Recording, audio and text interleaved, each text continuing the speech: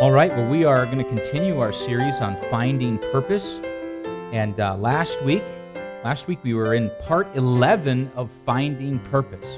And it was the purpose of wealth. The purpose of wealth. And how do we best use the money that God has given to us? I mentioned two words to you and two principles. The two words were contentment and covetousness. Contentment is something that we ought to be, and covetousness is something we ought to avoid.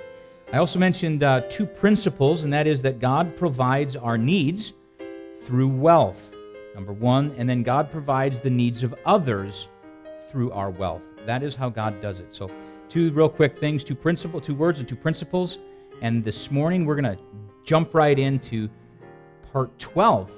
Part 12, finding purpose for the family. Finding purpose for the family. Now, as I kind of introduce this message, I want to let you know something.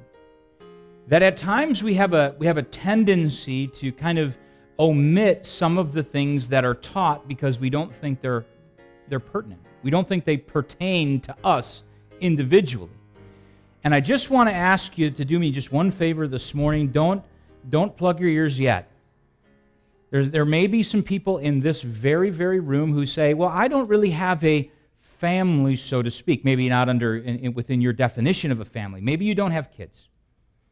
This message is still for you.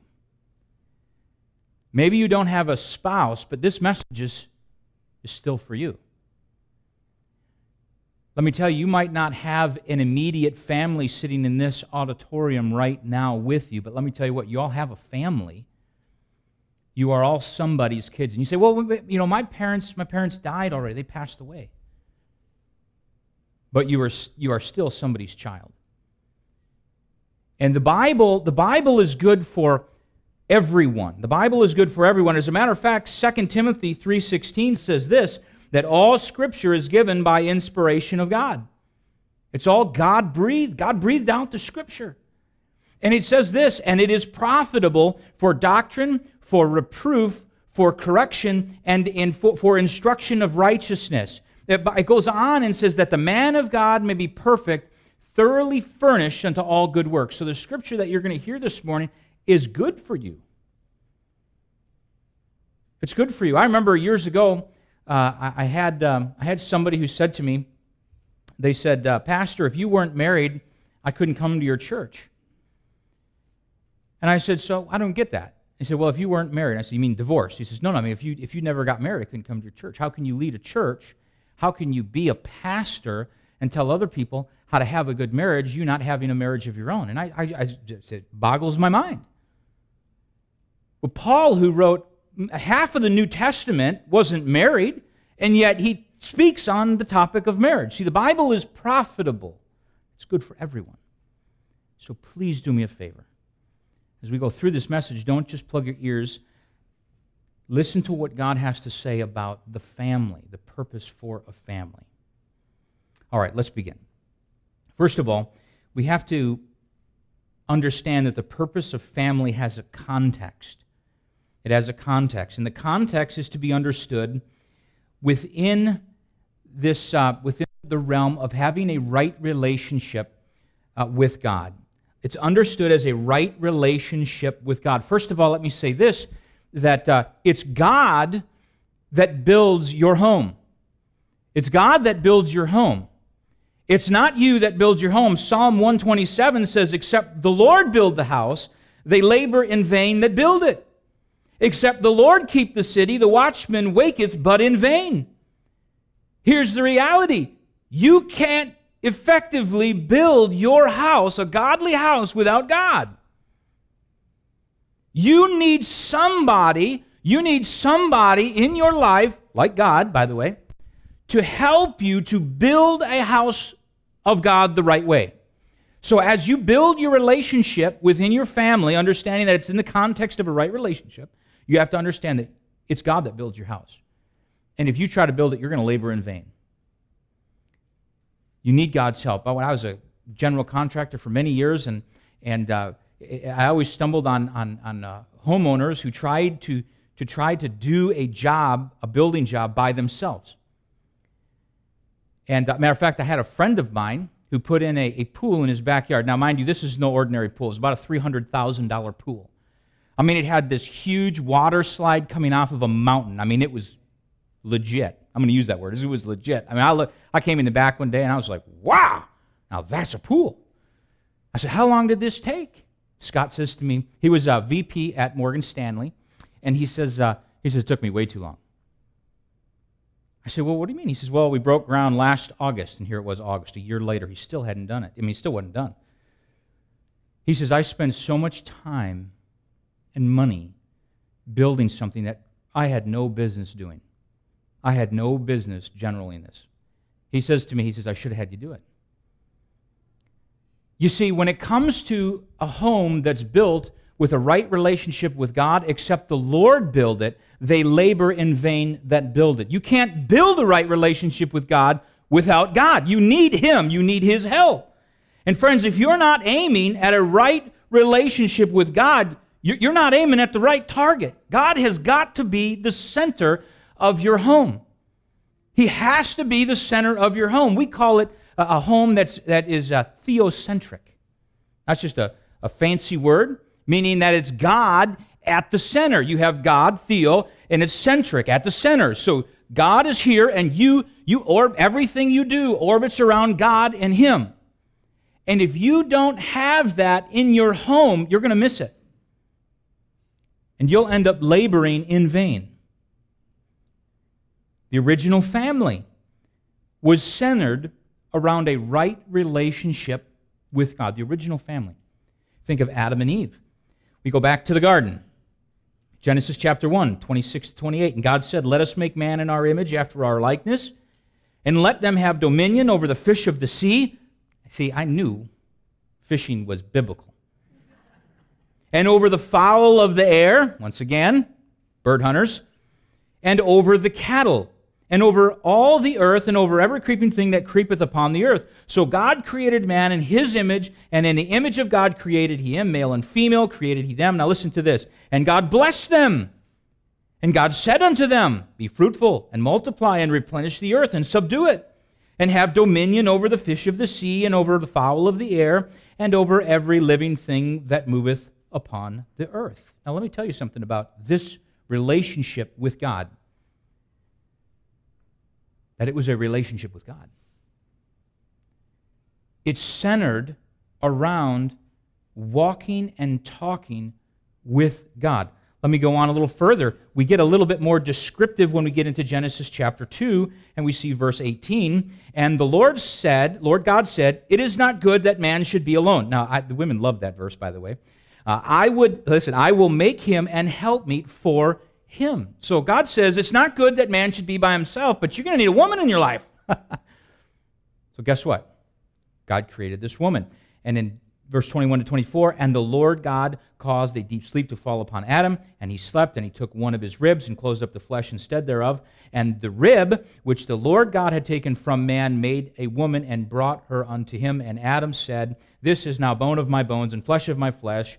She shall be called woman, because she was taken out of man. Therefore shall a man leave his father and his mother, and shall cleave unto his wife, and they shall be one flesh. The first family had a direct, had a fellowshipping, intimate relationship with God. And friends, if we don't have a relationship with God, we're going to labor in vain as we build our house. And that's a problem. Because we're going to come on the scene and we're going to really mess this thing up. As many of us do so well as we try to build things that we shouldn't be building.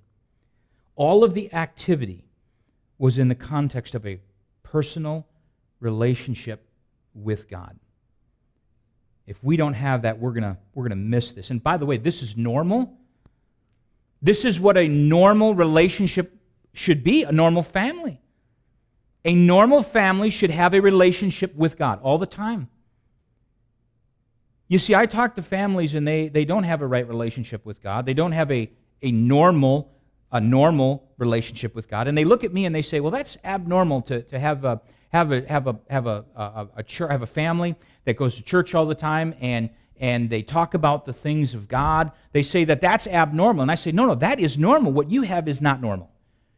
We were created for this type of fellowship. And by the way, when we got involved with our way, with our sin, that's when it got all messed up. So we have to allow God to build the house. Now, having said that God builds the house, second of all, that we are co-laborers in the building process. We are co-laborers in the building process. And with regards to our children, we have a responsibility to train them. We have a responsibility to train our children. Among other scripture passages, Deuteronomy 6 reminds us as parents that we are called as parents to impress on the hearts of our children a right relationship with God. If we are not doing that, we are not co-laboring with Christ in building the home. In Deuteronomy chapter 6, verse 5 through 7, it says this, "And thou shalt love the Lord thy God with all thine heart and with all thy soul and with all thy might. And these words which I command thee this day shall be in thy heart." Now, granted, this was addressed to Israel, okay, to the nation of Israel. But I think that this applies to us today. Can I say that? Can I say that I believe that this applies to us today? Listen to this. He says, "And thou shalt teach them diligently unto thy children." I believe this applies to us today. "And shalt talk of them when thou sittest in thine house, and when thou walkest by the way, and when thou liest down, and when thou risest up." I think this applies to us today.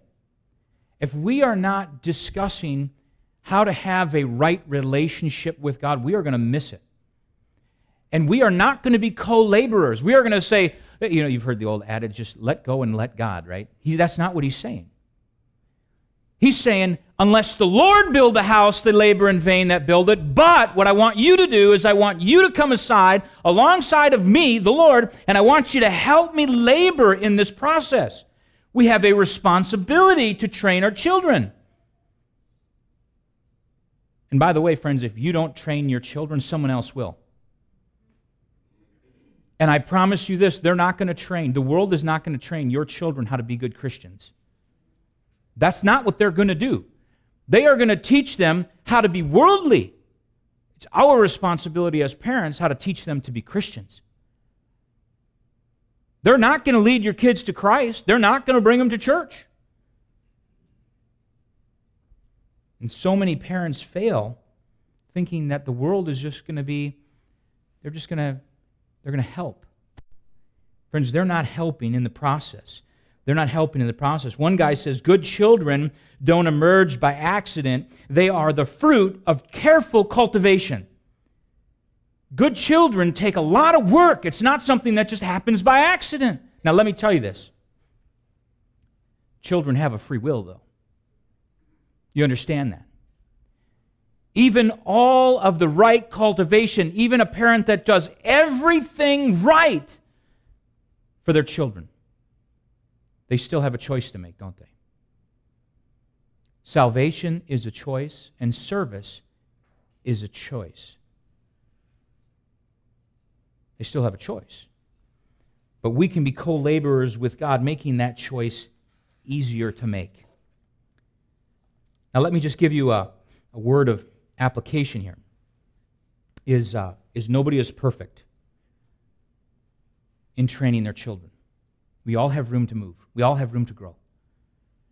There's not one person in this room. I certainly am not perfect. Should I pray with my children more? Yeah.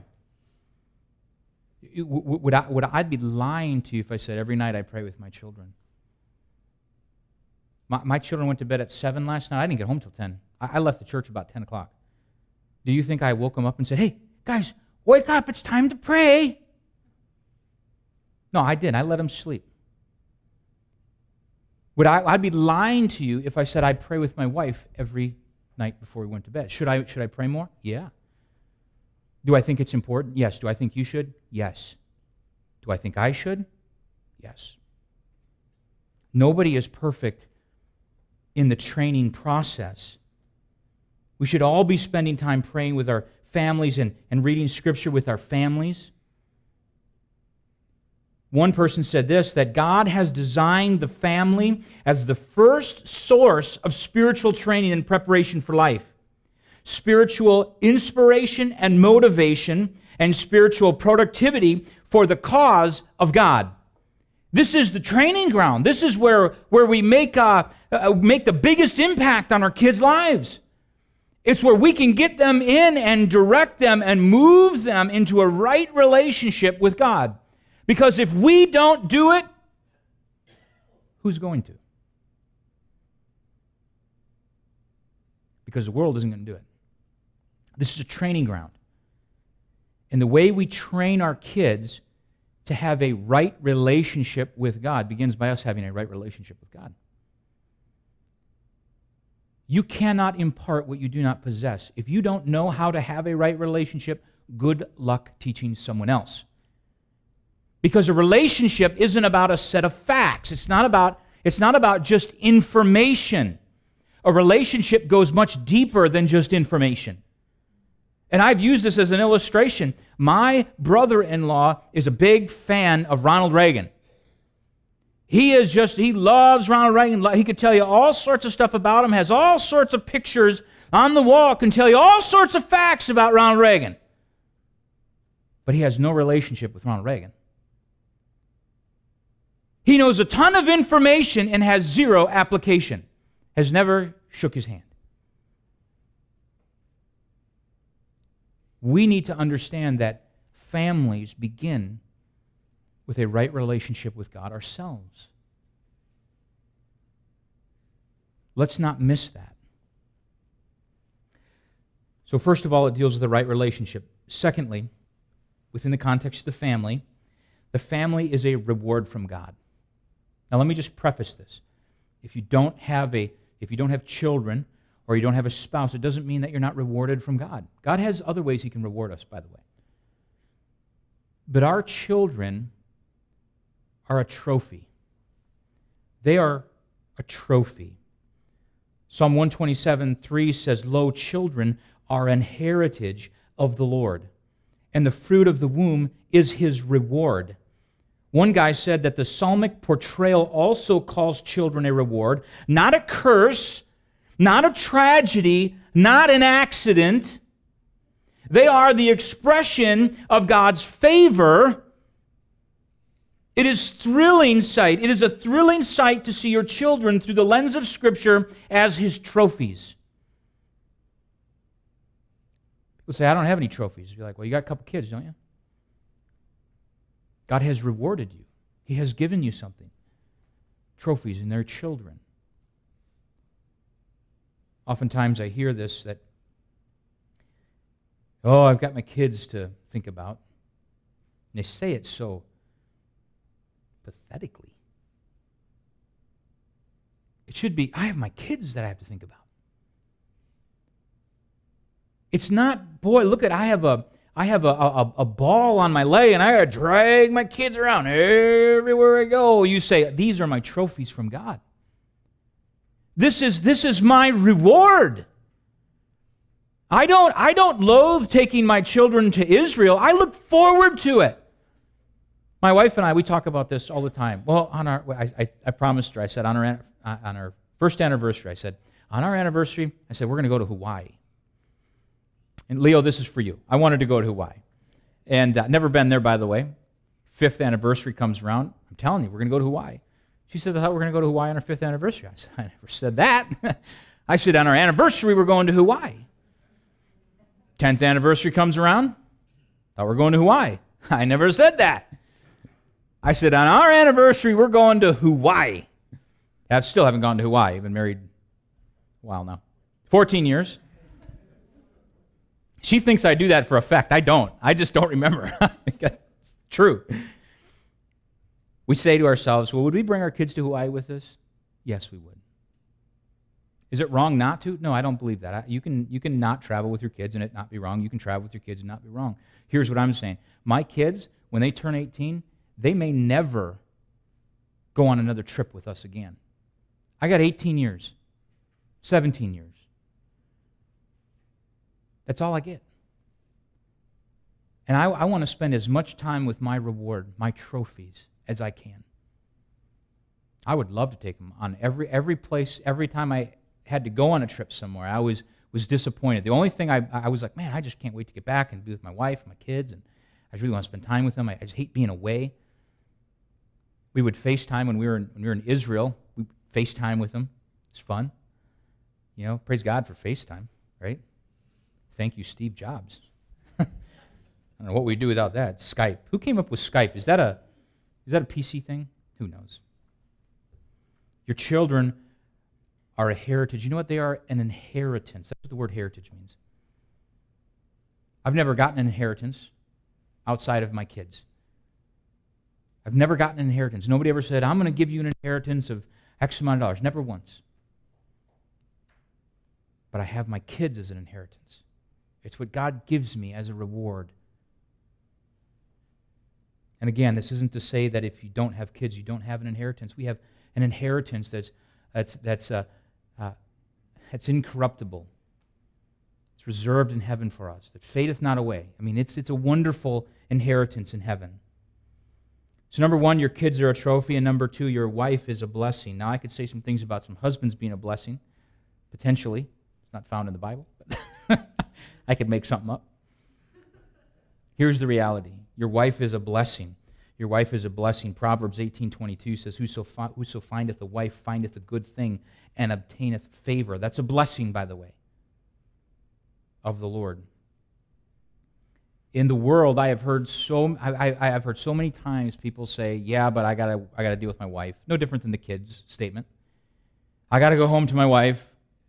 They call their wife the old lady. Don't call your wife an old lady. Even if she's an old lady, you call her a young lady. Okay? I know that's lying, but still call her a young lady because she's young compared to some. So it's not really lying. Love your wife. Love your wife. Listen, you men who have a wife have a blessing from God. She's not an accident. She's not the ball and chain. She's your wife. And you should love her as your wife. I tell people, I say, my wife is my best friend. There's nobody in the world I would rather spend time with than my wife. Nobody. Not even my kids. I love my kids. I love spending time with them. I want to spend time with my wife more than anybody else. She is my best friend. I don't have any best friends except my wife. Where I go, she goes, generally speaking. Even throughout the day, it's nice to be here in this place and have your kids here and have your wife here. And sometimes I'll say, hey, honey, I got to make a quick run to the store real quick. And she says, okay, I'll go. That's a good thing. That's a good thing. This isn't a punishment. Your wife is not a punishment from God. It's a blessing. Ecclesiastes 9:9 says this, live joyfully with the wife whom thou lovest all the days of thy life, of thy vanity which he hath given thee under the sun. Live joyfully with your wife. How many times is there a conflict between a husband and a wife? And I say, that's a tragedy.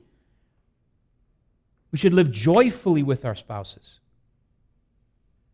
I don't think it's an accident that verse 10 follows verse 9, by the way. Whatsoever thy hand findeth to do, do it with all thy might, for there is no work, nor device, nor knowledge, nor wisdom in the grave whither thou goest. I don't think that's there by accident. Whatever you find to do, when you're loving your wife, you do it with all of your might. That's how we ought to love our wives. And wives, there is a message here for you too. We don't have time. But you need to love your husbands too, by the way. And this is good for all of us. What we have is we have a reward from God. We have a blessing from God. And we need to honor God with our families. We need to honor God with our families.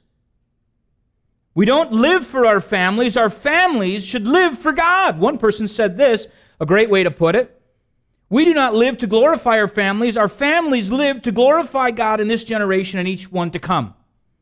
That is the purpose of our family.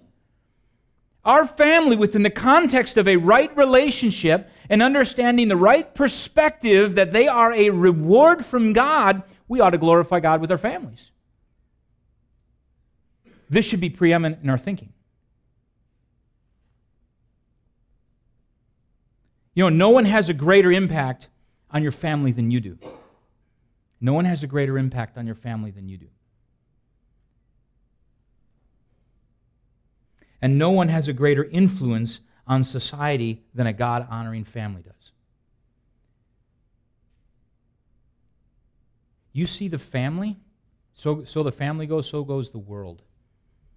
When you have a messed up society, look at the families.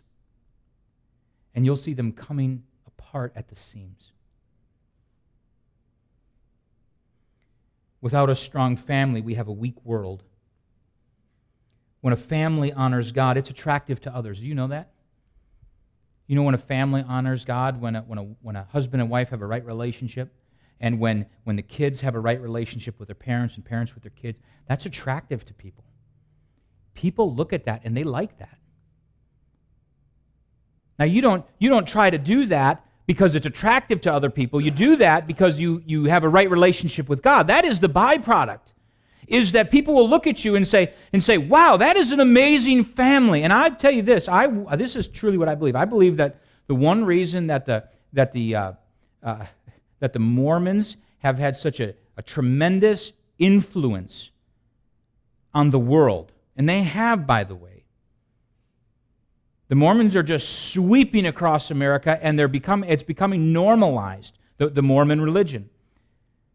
And I'm not saying that the Mormons aren't nice people. I'm sure that they're nice people. I've met some Mormons, nice people. They have a wrong religion, but they're really nice people. But you know what? It looks so attractive. It looks so attractive to see the husband and the wife, and they're smiling, and they've got the 3 kids in the suits, and they're all smiling, and they're all going to church together. And it looks so good to the world, doesn't it? And we say, wow, that's what I want right there. And you know what? Because of that, they're able to influence people because they have what other people want. You are the strongest influence on your family, and your family is the strongest influence on the world. And that begins with a right relationship with God within the context of the family. When we are walking and talking with our Lord, when we are walking and talking with Him, when we have a right relationship with Him, with God, things work out. You know when things don't work out? When we're not walking and talking with God. When we don't have a right relationship with Him, things fall apart. We lose perspective as they are our reward. We begin to look at them as a problem, as an accident, as, another thing I have to take care of. But when we have a right relationship with God, we can instill a right relationship with our children. We can impact their lives. We look at our children and our wife as a reward and as a blessing. And because of that, we impact society. Society is different because of families. It's just true. We need to understand this within the context of a right relationship with God and the right perspective that our kids are a reward from God. Let me say this too. Don't take this for granted. Don't take your families for granted.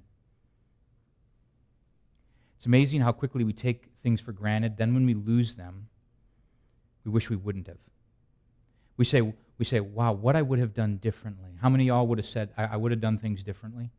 Anybody? I probably everybody. I mean, I look back and in just my work when the kids were little, they were littler, right? He's ducking a little bit. When they were little or smaller. I remember I worked like a dog. I would kiss them on the cheek before they'd get up in the morning, and I'd come home and I'd kiss them on their cheek, and they'd be sleeping. Very, very tough. If I had to do things differently, I would have said no to the job, said yes to my kids. Even something small like that, I would change. Would work less. Don't take your kids for granted. And in conclusion, let me just finally say this. Don't take your church family for granted. Don't take your church family for granted. Y'all are here right now, and we're all in the midst of friends. I mean, we're all sinners. None of you are perfect. I'm not perfect. My wife is pretty close, but she's not perfect. Now listen, don't take your church family for granted. Listen, we need to look beyond some of the things. And in a family, as a family grows, you start to nitpick, don't you? Don't do that. And I don't see that in this church. And it's a caution to be careful. As families grow, to be careful and to look beyond some differences. We have an awesome church family I thank God for. I really thank God. Bill and I and Howard were praying in the back room before church started, and I was like, Lord, thank you for really a unified church. We just thank God for that. Don't take it for granted. I'm glad you're all here. Listen, if you're here today and you don't know Christ as your Savior, if you don't know where you're going when you die, listen, you really have one of two options. Either you're going to spend an eternity with God, or you're going to spend an eternity without Him. I would much rather spend an eternity with Him. And friends, if you're here today and you can't say definitively, I know that I am going to spend an eternity with God, I want to share something with you, because you can know for sure.